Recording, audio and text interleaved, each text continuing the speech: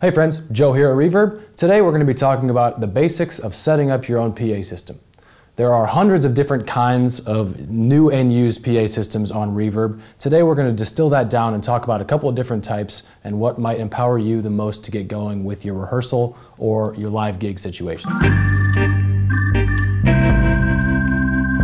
As you're getting started with setting up your PA system, assuming most of you will be singing through a vocal mic, plenty of microphone options on Reverb, maybe the most ubiquitous being the Shure SM58, durable, always sounds good.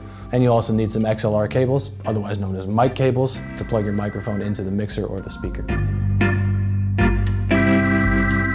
Okay, let's get into different PA setups. The first and probably the simplest form is a powered speaker that you can plug a microphone or an instrument directly into the back of. Some options for these are the Fender Passport, or I've been using for years the Fishman Soloist, which is really great. Most of these maybe have two inputs, so if you're doing a solo gig where you're playing guitar and singing, this works great. Some of these also have EQ options, and as far as the Fishman, it even has some cool reverb on it as well. This is the simplest option, but also could be the best option for some of you depending on what you're doing.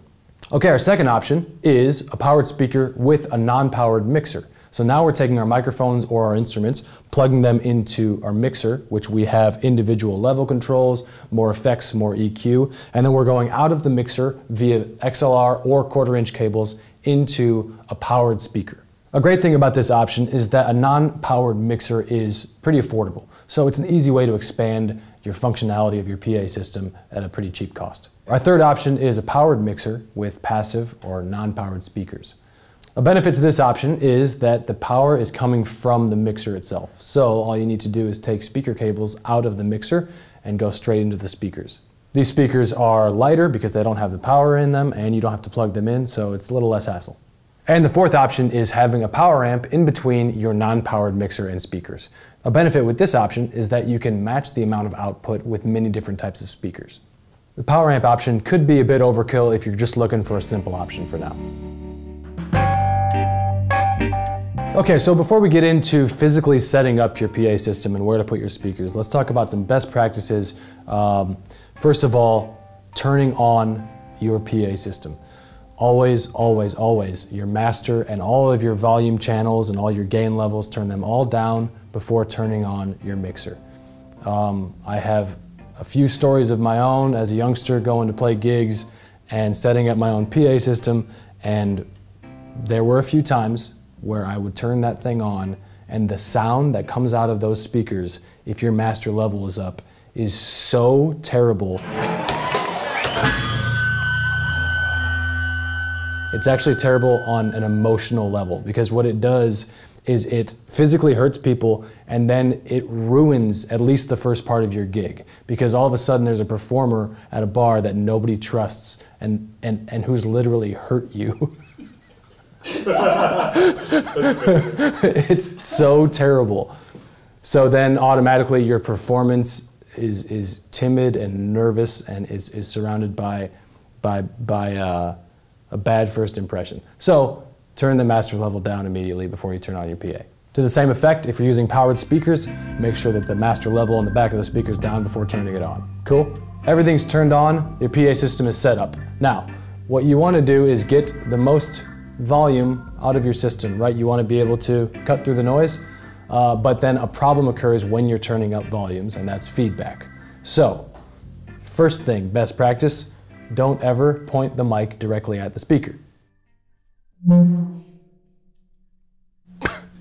The gig's ruined. If that happens and your mic is on a stand and the speaker's behind it, which we'll talk about in a minute, don't cover the mic capsule with your hand. It makes it worse. So that brings us to speaker placement, okay? If we don't want our microphone ever pointing directly at a speaker, then we want to have our speakers in a live gig setting always in front of the line of mics. Okay, you got a couple singers in your band or just you right here, here's my line. I want my speaker in front of that so it never happens where the speaker and the mic can be facing each other. In a rehearsal setting, if you want your speakers acting more as monitors, you want them facing towards you with you singing this way into your mic. Again, never the speaker directly behind the microphone where it's going to be facing it. You're probably noticing right now that I am breaking the very rule that I just established by having the microphone in front of the speaker like this. So it's worth considering, it's worth noting that at very low levels, it's okay to do this. I've played dinner parties and stuff like this where if everything's really low, you can use your main speaker kind of as a monitor as well behind you. But in a full band setting, you're definitely going to want to take those precautions and not face the speaker towards the mic. Okay, next we are going to talk about more potential feedback problems. But before that, someone left a pink purse in the front office. Pink purse in the front office, please come claim that, thank you. So now you have your speakers where you want them, you got your mics where you want them, and now we're going to basically test the room for feedback. Ultimately, we want to maximize the amount of volume by minimizing feedback through the EQ section of the mixer. So a good way to test this is try to make the room quiet first, if you can, if you're not in a tavern somewhere. Kick everybody out, have some alone time with you and your new PA together, you know? And then you want to turn up their main mix slowly, always slowly, until you start to hear feedback.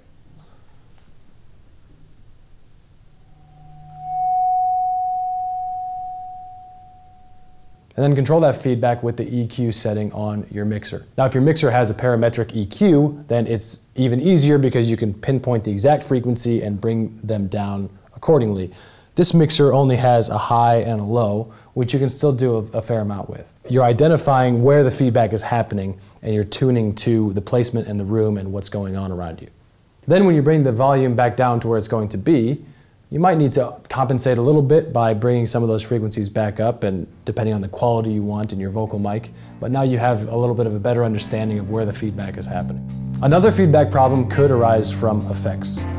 I love reverb just as much as the next person and the next person after that. But if you have too much reverb, you could be getting feedback from that. Turn your reverb down a little bit. I know it sounds nice and silky, but you can sacrifice a little bit of reverb for a clearer vocal.